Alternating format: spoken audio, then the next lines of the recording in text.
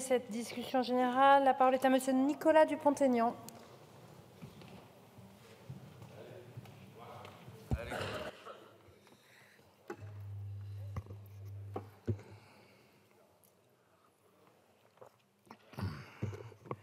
Madame la Présidente, Madame la Première ministre, chers collègues, 21-49-3 en 18 mois, du jamais vu sous la Ve République.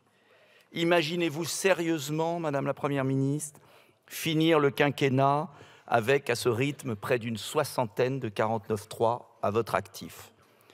Des 49-3 de surcroît enclenchés avant même la discussion des amendements, interdisant tout débat dans l'hémicycle. Croyez-vous sincèrement que les Français accepteront longtemps, docilement, un tel déni de démocratie à répétition? Comme je vous l'ai déjà dit à cette tribune à maintes reprises, vous n'avez jamais digéré le vote des Français aux élections législatives de juin 2022. Vous passez votre temps à répéter que vous voulez des compromis, mais les Français ont bien vu que vous n'en faisiez jamais. Vous avez même supprimé de ce projet de loi des amendements provenant du MoDem, votre propre majorité. Non content d'user et d'abuser du 49.3, vous avez d'ailleurs eu le culot de crier au scandale démocratique ce lundi, suite à l'adoption salutaire de la motion de rejet du projet de loi immigration.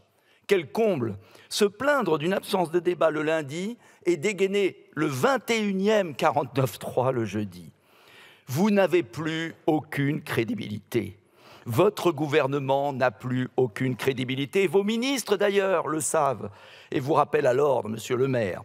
Avec le président de la République, vous êtes au fond, et vous le savez tous, sur les bancs de ce gouvernement, dans une impasse totale. Seul l'arbitrage du peuple français, par référendum, ou par des élections législatives, ou même par une élection présidentielle anticipée, peut résoudre le conflit de légitimité entre un président à bout de souffle et une assemblée, il faut bien le reconnaître, ingouvernable.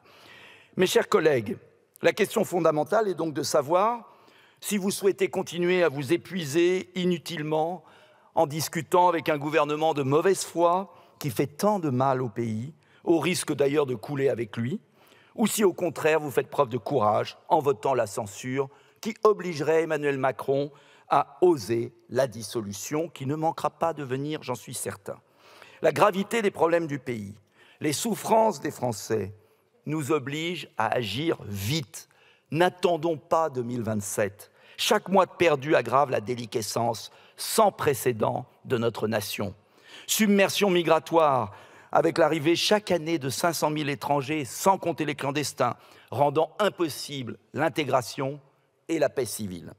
Insécurité croissante, rendant invivable le quotidien dans de nombreux quartiers et donnant un sentiment de toute puissance aux barbares qui tiennent la rue.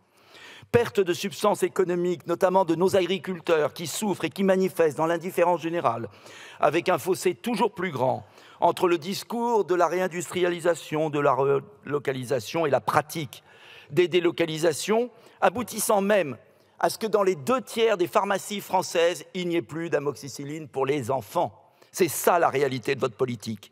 Inégalité sociale exacerbée, avec une baisse historique du pouvoir d'achat, un record de pauvreté et toujours plus d'argent pour l'oligarchie qui est votre maître.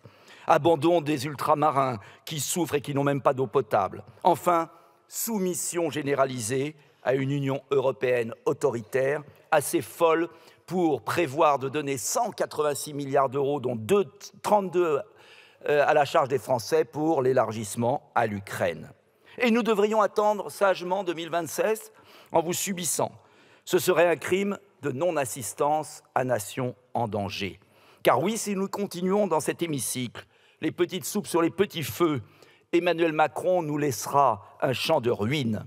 Seules des élections législatives anticipées permettrait aux Français de choisir une majorité claire, une vraie alternative politique capable enfin de s'attaquer à la racine des problèmes français.